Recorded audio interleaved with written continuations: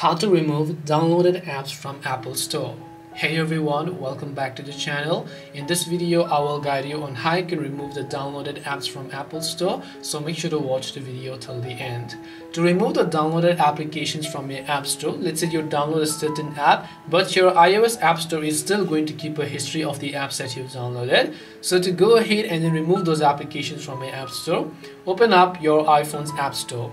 Then tap the profile icon located at the top right hand side of the screen. Then just go to the option here known as purchased and then tap on it. Once you go to purchase, you will be able to see a list of applications that you have purchased and are still currently on your iPhone. Or the ones that are not on this iPhone, you can go to not on this iPhone here. To remove this, you can simply swipe right, tap the hide button here to hide that particular app.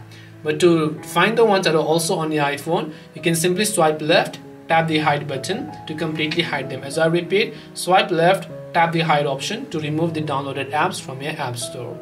This way you can remove downloaded apps from App Store. Hope this video was very helpful. If you have got any more questions, feel free to leave them down below. Thank you for watching till the end and see you soon in the next video.